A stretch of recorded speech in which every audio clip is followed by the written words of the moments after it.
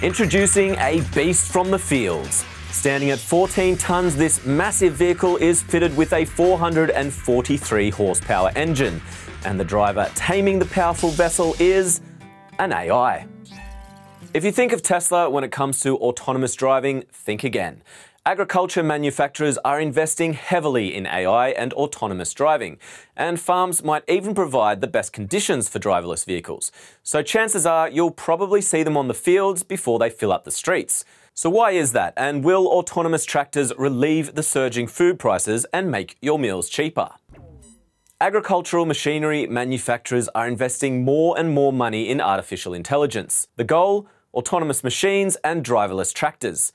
According to market research company FactMR, the global market for autonomous farm equipment will hit $150 billion by 2031. And that's not just a dream for the future. Manufacturer John Deere already presented a tractor that's supposed to perform tasks completely autonomously. For example, ploughing a field. Using GPS, a total of 12 cameras and a neural network algorithm, it can navigate through the terrain and avoid obstacles. Whenever it does encounter a problem that it can't solve, the farmer is contacted via an app. For example, extreme weather conditions can still cause issues for smart tractors. The first vehicles are expected to be delivered by the end of the year. Manufacturers benefit from the relatively easy conditions found in fields. Tractors drive more slowly than cars do, and they don't have to deal with pedestrians or bicycles.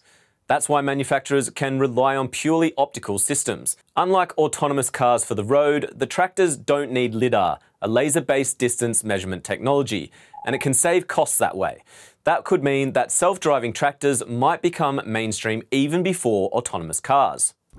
The goal of autonomous tractors is to make farming more efficient and to respond to the shortage of labour in agriculture.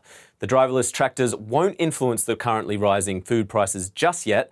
According to the manufacturer John Deere, they are ready to go into mass production, but as of now, delivery is still limited to North American farmers.